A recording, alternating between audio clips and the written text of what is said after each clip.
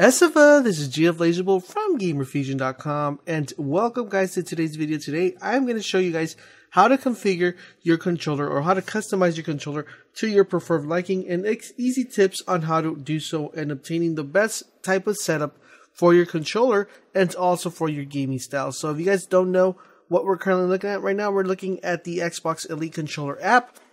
This app is able to be downloaded not only for your Xbox, but also on your PC. If you want to know how to download this app or where to get this app, I will leave an annotation with a video link telling you guys how to download it, where to get it from, and how the process of downloading the specific app is. So once you download the app, you will be presented with this image right here. It's your controller letting you know what each individual customization you have of the current setup for your controller. Now, as you see right there, I have A, B, X, and Y on the top on the panels, and we have our controller. So what you're going to want to do is you're going to click where it says configure. That's the first part you're going to want. So this one is going to get started on your way on customizing each individual section. Now, as you see right there on the top, we have two configure slots. We have slot 1 and slot 2. As you see, my first slot is called Destiny because that's the slot that I'm currently using at the current moment. Trying to figure out what the best setup for Destiny is. I'll have a Destiny configuration video letting you know guys how I configured my Destiny schematics on my controller, so you guys can get an idea of how to do it when you guys get your controller. So one cool thing though that I do want to point out is your controller comes with a option of 1 and 2, as you guys see right there in the middle between the menu button and pretty much between your D-pad and your thumbstick. Right in between those, there is a 1 and a 2. You guys can see it right there. As you see right now, we have a blue line going up saying Destiny. That would be 1. If I switch that to 2, it would switch over because that one doesn't have a name at the current moment. But you see that got grayed out. So right now it's on 1. So that means it's going to be using my Destiny slot 1 configuration. Now, if you guys want to go ahead and hit this configuration, all you got to do is click on it and it'll give you an option to rename that slot. One thing you could also do is if you have Forza and you want to use some of the predefined, pretty much the predefined, algorithm of the controller or the predefined schematics of the controller, you could just select any of these that are already been made up by the Microsoft team. So if you guys have Forza, Gears of War, or if you guys have Halo, and you want to do different types of schematics for that one, you can just go simply click here on your configuration. It'll tell you to configure it, and then you could actually go ahead and pick the one you want, and that will give you a configuration. So you could also go ahead and enter a new configuration, something that you want to enter. You could call it config 2, as you see right there.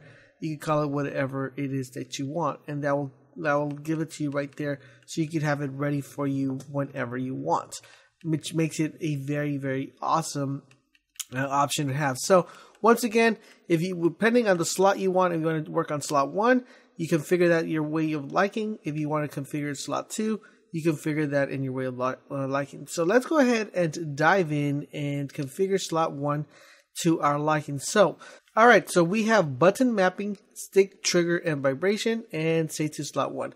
So let's go ahead and jump in here and see what button mapping we have. So as you see right here, button mapping is pretty much telling you what buttons you want to go ahead and change and what buttons you want to map it to. So let's say you want to map the A button to be the B button or vice versa. All you can do is go ahead, click on the scroll here and select which one you want. But there's actually a better trick of doing this. All you have to do is hold down and press any button you want to configure. For example, let's say I want to configure this button right here, which is pressing the left thumbstick down. I could go ahead and press that down and then select another button. So I select the B. As you see right there, it went ahead and configured that to my B button. So anytime I press B button, it's just like I was pressing the thumbstick down for that particular button. So very easy to do. Hold down the button that you want to go ahead and configure. After you hold down that button, map it to whichever whichever button you want to map it to, and you will go ahead and get that completed. So right there, my configuration, I think it kind of stayed, and I'm going to go ahead and remove that one. So we're going to go ahead and do that again and just leave it the way it was. and send it back to the way it should be. So that's very easy. That's how you map any button you want. So if you guys want to, mess around with with your paddles, or if you guys want to mess up with your different buttons, all you have to do is hold it down. Well, you go to button map and hold it down and select which one you want to configure. Now for the sticks, trigger, and vibration, these are very easy to do. You have left stick, right stick, and trigger. So the left stick comes with a set of 4 different types of, actually 5, because we want to count default. So it comes with 5 different sets of sensitivity you want your stick to have. So for example, if you see default, what you're going to want to be noticing right here is you're going to want to be noticing that what the time it takes for me to get my, if you guys see the little blue circle, it's right in the middle of the left thumbstick, and you want to see how fast it gets to the white area. So if if you do that fast, you see how fast it gets there. All right. So if you want to get it delayed, you see there's going to be a sort of delay option right now that I select the delay on me getting further. So you'll notice a white, kind of like a white line coming out before the blue one. So that means by the time I reach it there's going to be a delay. If you see right there, for me to reach that high point, there's going to be a delay for me to reach that. So it's not going to be as fast as as a regular default. If I go to aggressive, you'll see how fast that launches. You see the white arrow is the current default, and the blue is the aggressive portion of it. So you see how fast and how high up it gets there. If I go to instant, that means it's going to be right on target. So if you notice right there, the white, how much faster it gets there, as opposed to having it on a default or aggressive setting. And then if I go for smooth, you'll see right there, it's almost about the same time that it reaches there. It's just a little bit of a smooth transition, not only on your way over there, but also on your way back. So that's how the the stick mapping works. That's going to be preferred for different games. If you want to do Call of Duty, if you want to do Destiny, I played with a couple of them, and I can tell you guys which ones are best depending on what game you play. Then we have the trigger. The trigger, this one's actually pretty interesting because it lets you adjust the dead zone when you pull your triggers. So for example, if I pull the trigger right now, you see the dead zone is all the way in the back, right? You guys notice that right there. This is the left trigger. So you see the dead zone is right here in the back. Even if I have my, my trigger stoppers right there that come with the controller, it's still back here. All right, that's where pretty much it ends. So what you could do is you could raise these up right here. And this is the dead zone right here. So you put this at 50. When you pull the trigger, it's going to do it halfway. So when you shoot your gun or when you aim down sight, it's going to be very different. So since this is my left trigger, I like to have this one because I'm usually aiming and I don't want a quick snap when I am.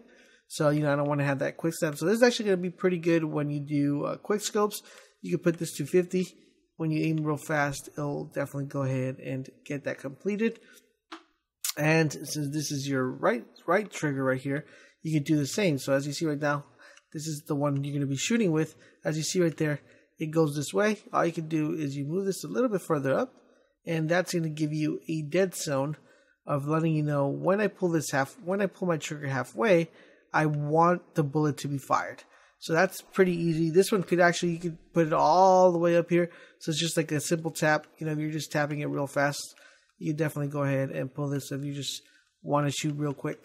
All right. And you can feel it on the controller too as well, when you're firing real fast, as opposed to going all the way down here, and you'll feel your, you'll feel your controller all the way back. So this one, if you push it all the way high up, you can feel how, how fast, how less of a press you need to do when you're actually firing. So makes it really, really good, especially for FPS, especially if you're doing not a weapon that you can hold down the trigger, but the ones you have to burst, making it really, really good to use. So that's how you guys want to configure that. And that's all going to be based on preference. Next up, we have vibration, and this is pretty much if you want the left trigger to vibrate, the left main, the right trigger. This, you could remove all the vibration if you want, or you can just keep it the way, kind of default. Then we have defaulting, which is Xbox button brightness, and that lets you know to adjust the brightness of your controller. If you want it bright, if you don't want it bright, that's just pretty much the circle in the middle. Some people like to have it on, some people don't. So that's going to be all based on preference as well. And this is swap sticks. This pretty much swaps your right with your left. So that's if you're left-handed. Then you have inverted Y. You could select those, inverted left stick. And you could also swap the triggers. So this is actually, I was testing this out. And it's actually quite interesting because you can swap your left trigger with your right trigger. And makes it, a little bit challenging. I was trying it yesterday in trials and it just wasn't working at all. So it was kind of very, very interesting. Then after that, you can just go ahead and rename your slot, and then you can either copy it or delete it, whichever way you want to go ahead and keep it. So once again, that's how you guys do everything. If you guys want to go ahead, mess with your triggers, mess with your left stick, right stick, you can do so whichever way you want. As you see, that one was saved into slot 2, so that one goes ahead and keeps my configuration. So that's how you do it, fellas. And then one thing I do want to point out, one more thing. I do want to go ahead and point out the more options. That's just pretty much if you want to explore or change the name. You could either go to explore and it'll tell you exactly how to get the controller, how to get it started, and how to complete the controller. I hope this video was helpful and informative, and I hope it shows you guys how to configure your controller. If you would like me to create different mappings for different games, please let me know in the comment section down below. I'll be more than happy to do it. I will be doing one for Destiny because I think, the Destiny community that has a controller would benefit from that. But please let me know in the comment section down below.